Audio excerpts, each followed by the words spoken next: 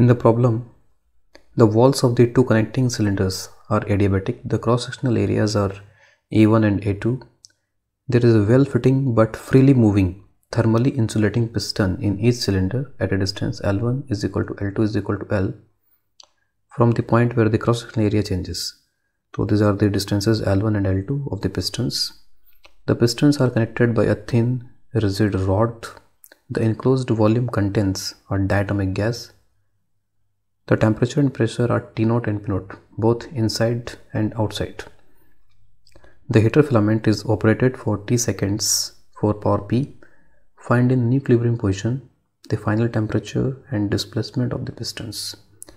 Here we are given that the frictions and the pistons are freely moving. That means there is no friction involved. Without friction, the pistons can move in the cylinder. The walls are adiabatic and the pistons are insulating. That means the only mode of heat transfer is this filament. The heat will come to the gas from this filament and no heat will leave outside the chamber or the gas.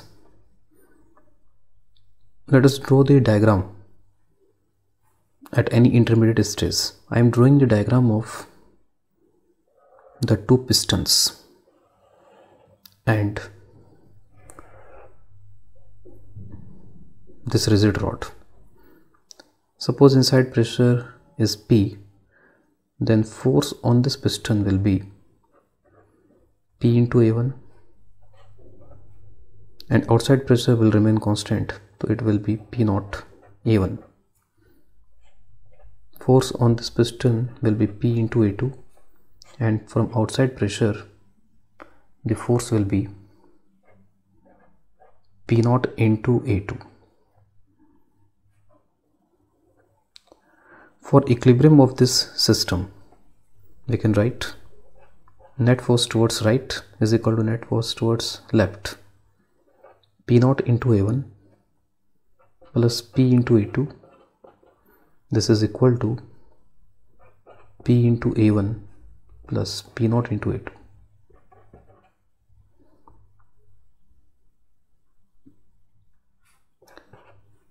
PA1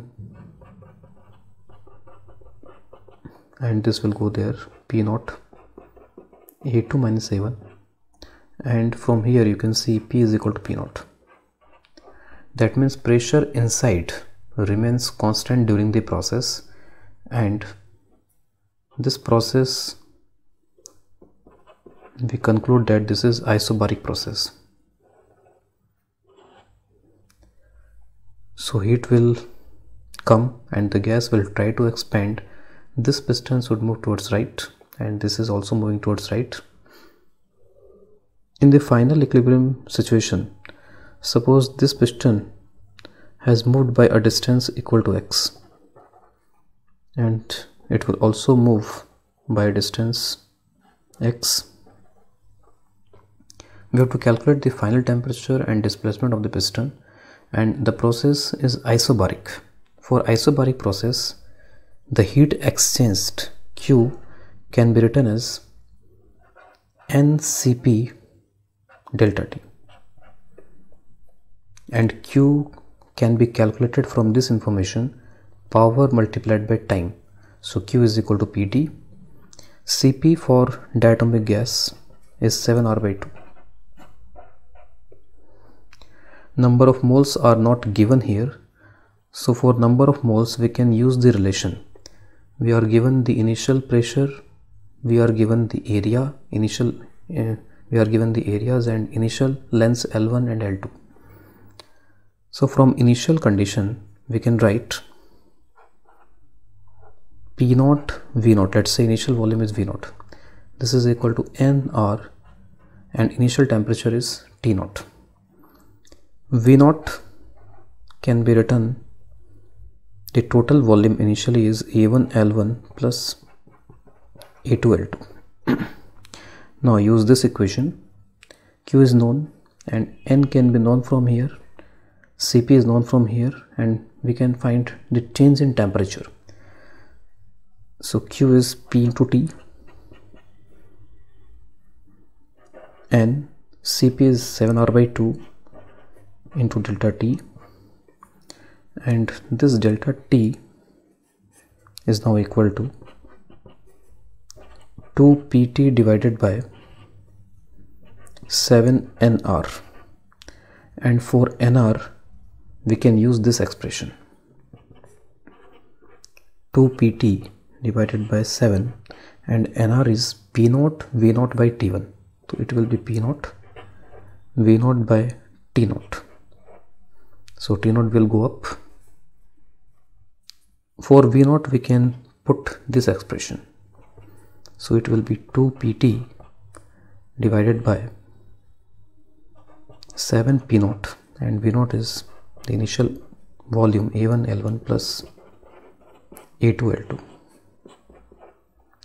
This change in temperature can be written as, if final temperature is T, so it is T minus T0, and this T minus T0 is this total expression 2 Pt T0 divided by 7 P0 A1 L1 plus A2 L2. For calculating final temperature, T0 will go there, and T is equal to T0 plus this expression. So from this relation we can find the final temperature of the gas. Now to find the displacement of the pistons, the piston, suppose piston is moving by distance x, and this will also move by the distance x, since both are connected with the rigid rod. So from PV is equal to nRT. Let us differentiate this equation, and it will give P delta V. This is equal to NR delta T. P remains constant here, and this P is always equal to P0. Delta V is change in volume, NR delta T is change in temperature. Now we know the change in temperature. Change in temperature is known to us. NR can be put from this information. P0 V0 is equal to NR T0. Delta V. So delta V we can write like this. Delta V is equal to if this piston move in this direction, then volume, it will tend to decrease the volume. If this piston will move in this direction, it will tend to increase the volume. So this much volume of the gas is increased, and from movement of this piston, this much volume is decreased. So we can see increase is more than decrease in this volume. So net increase in the volume will be A2x minus A1x. So change in volume is A2x minus A1x. That is the difference. So it will be equal to the difference of the cross-sectional area multiplied by the displacement of the piston, which is equal to x. So delta V is known in terms of the displacement of the piston, and we have to calculate the displacement of the piston. This P is equal to P0. Delta V is A2 minus A1 into x, and this is equal to, we can put NR as P0 V0 divided by T0, and delta T we can put, I am putting this from this information, and from this information this delta T is twice Pt divided by 7 Nr. So finally we can find x is equal to,